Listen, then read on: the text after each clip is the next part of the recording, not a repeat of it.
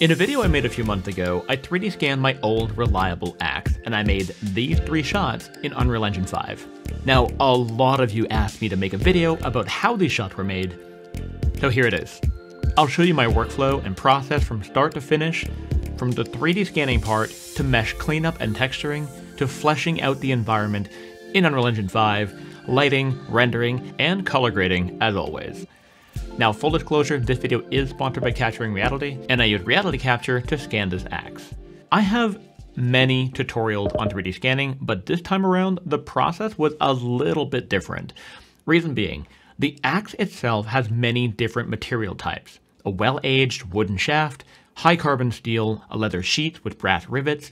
So I wanted to make a high quality asset that rendered cleanly in Unreal Engine because I knew this was going to be a close-up shot. And when you're doing a hero shot like this, the 3D models need to hold up to a whole lot more scrutiny.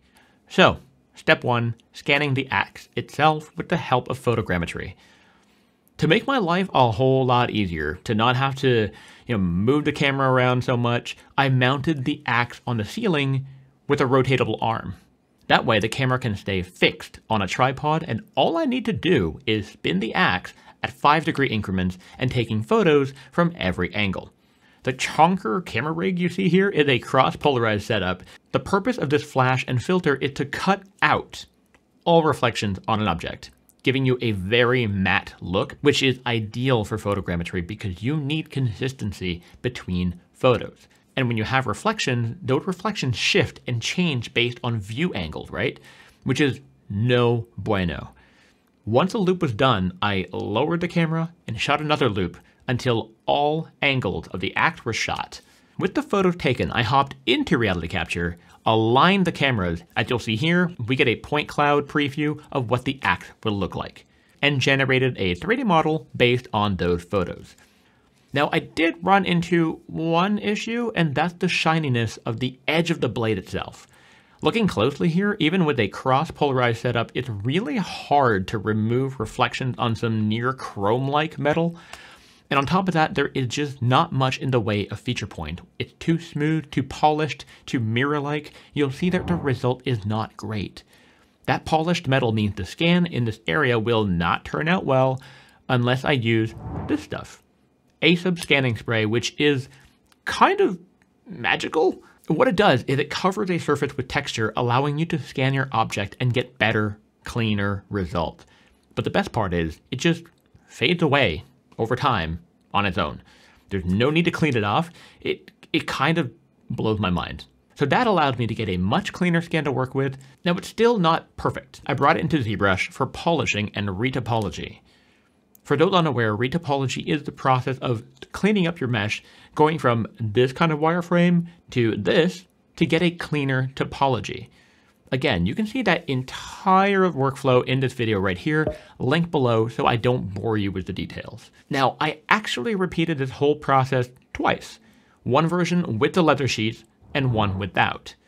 Then, using a Boolean operation in ZBrush, I was able to get a proper separate piece of geometry for the sheet itself, giving me clean overhangs and a slightly more realistic look. It's really nice to have granular control over separate pieces of geo like that. Now, bringing the polished model back into Reality Capture, then I generated the textures from the photos taken, which we get for free as part of the photogrammetry process. That provides a good foundation to work from, but it's really only the base color that we get, the albedo map. I needed to bring this texture into Substance Painter because we need to ensure proper physically based material definition between the various types of surfaces: wood, steel, leather, and brass. Like I said, the base color and normal matte texture we get out of Reality Capture is fantastic. Working in Painter, however, just allows us to push this even further. With our model exported, our textures exported out of Substance Painter, now's the time to jump into Unreal Engine 5. With Unreal open, the first thing I love to do is to set up a basic daylight system using the environment light mixer. And in just a few clicks, we've got a fully dynamic sky and clouds, totally free, which helps us see what we're doing. I like doing it because I don't like working in a black void. So having a decent lighting setup to work with is a good starting point. Now after that, The first step in creating any shot is establishing the composition, the framing, setting up the camera early on. Really, this should be roughly one of the first things you do. Place your subject in the frame, place a camera, and get that composition nailed down before you start spending any time fleshing out your scene. You want to start working on only the things the camera will see. There's no point in spending hours making a beautiful level only to realize that most of your hard work isn't even going to be in the frame. You get the point. Then I just move my directional light in the rough direction I want it to come from to establish the initial lighting pass. But because my end goal here is to render a top quality, no exceptions kind of image, I went with Unreal's Path Tracer, which is, simply put, a no BS brute force approach to rendering. The Path Tracer sacrifices all performance and throws it out the window for the sake of maximum quality. And that's what I wanted for this shot. Now, when I'm working and moving assets around, I do turn the Path Tracer off, but when I'm testing things out and getting a feel for the lighting, that is when I switch it on. I've made a tutorial on the Path Tracer here, which was in UE4, but I'll be making an updated one soon, so be sure to subscribe so you don't miss that. When it comes to detailing a level, this is going to sound silly, but a lot of it boils down to opening up the Quixel Bridge, finding the assets you need, and adding them to your project. I like to spend a good half hour or so building a good library before doing anything. And from there, kit bash away. My philosophy is to start with the big shapes, like establishing the ground, larger rocks and trees, plants. There's no need to dive into the details yet. That comes later. Don't get bogged down into the details too early. Now, because I'm using the Path Tracer, I can't make use of Nanite, which is Unreal's way of handling literal billions of polygons on screen at once. Because Nanite isn't quite real geometry, so to speak. It's what we call virtualized geometry, and that is not supported by the Path Tracer, at least not now. So as crazy as it seems, when I'm using Unreal Engine 5, I needed to go disable Nanite on the objects, on the models I wanted to use in the shot. Just be careful, because that can put a lot of strain on your graphics card. Now, with this wide open patch of ground, it's still really not feeling like a forest, right? From there, it's just a matter of adding relatively larger scale foliage, bushes, shadows cast by larger trees to make it feel like a forest floor. Because this is pretty close up, there is no need to bring in actual large trees. I just scaled up these bushes here so they cast shadows on the axe area.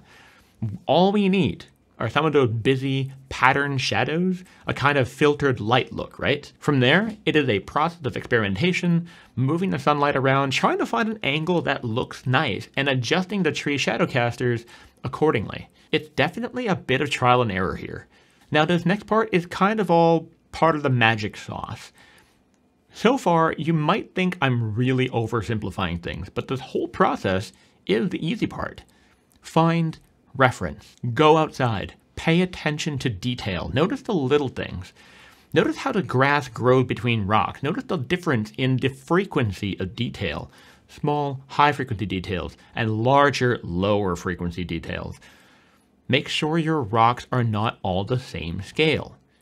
You want variation, but variation in a way that makes sense. I see students of mine painting rocks everywhere with the foliage tool. They go nuts with scale variation, but it's never going to look good this way because the randomness is too even, too consistent.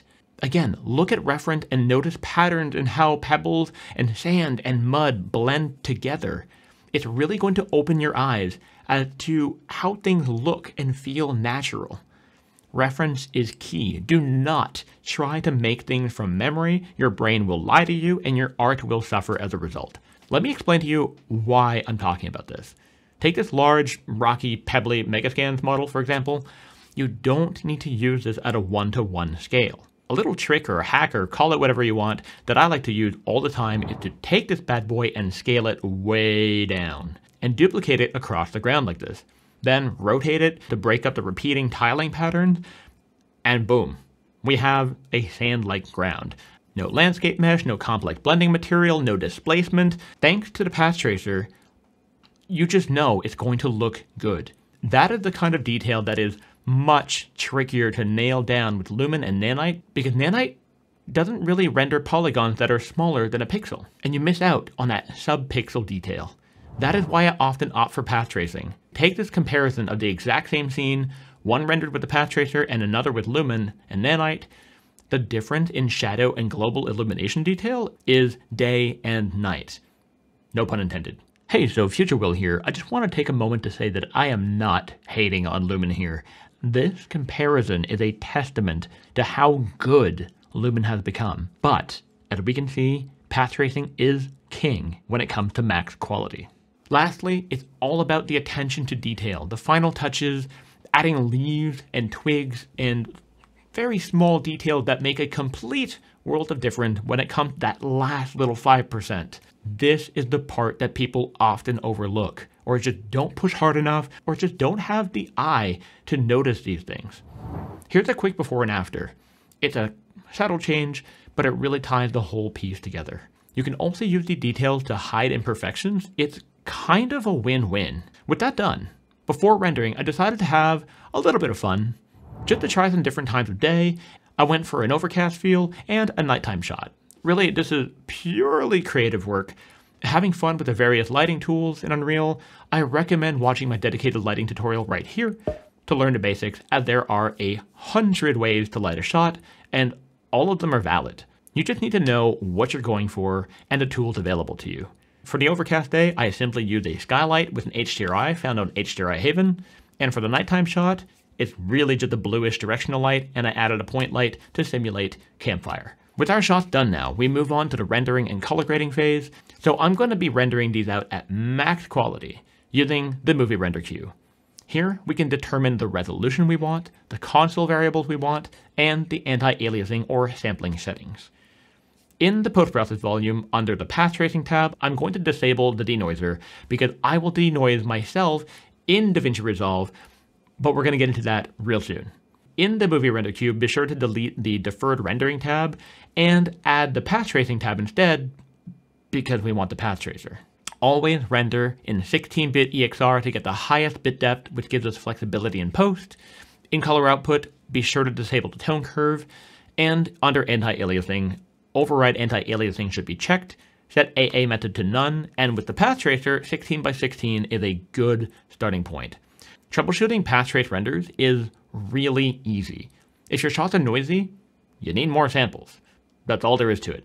In the output tab is where I determine my desired resolution, and in this case, I want 4K. When you're ready, hit that render local button and wait. The path tracer is way slower than a deferred renderer, so go make a sandwich or something and come back later. 6 hours later. Now, I've talked about this in many videos. I even have a whole video dedicated to color grading in Davinci Resolve, but really, this part of the process is where you really make your renders shine. Color grading is entirely subjective. What one person might like, another person won't. There isn't a good or bad way to grade. It's all about the taste and getting the look you want. I don't want to spend too much time on the nitty-gritty here because, again, I've made 2 whole videos on color grading in Resolve already. The one thing I do want to show you, however, is denoising in Resolve, because the path tracer by nature is going to be substantially grainier than when you use the deferred rendering. In the free version of Resolve, select your imported clip and go to the Fusion page.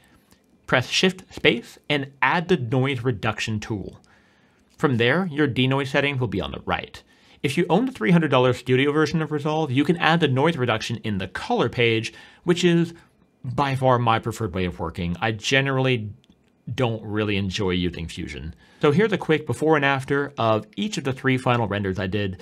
You may or may not like the direction I took, and that's okay. But that being said, I hope you found this video helpful. I hope I was able to shed a little bit more light on my rendering workflow.